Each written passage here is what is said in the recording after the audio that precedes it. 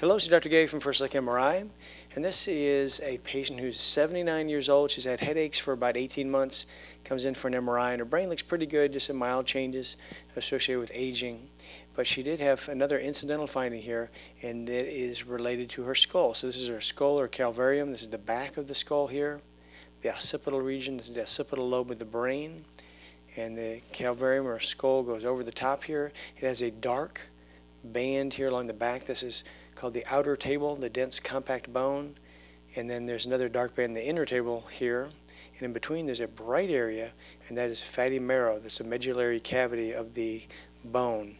Over the top, this bright line is just a normal subcutaneous fat beneath the scalp here. So again, this is the bone outlined by the dark band superficially, and the other dark band deep. And as we go over the top, things are good. But in the front here, we see a bubbly area here. We can see that the inner table of the skull here is a nice black line, and over here it bubbles out, touches the brain underneath it. Really thick in the front. So this is a very common thing. It's usually in older females, and you can see it here, lobulated thickening of the medullary cavity.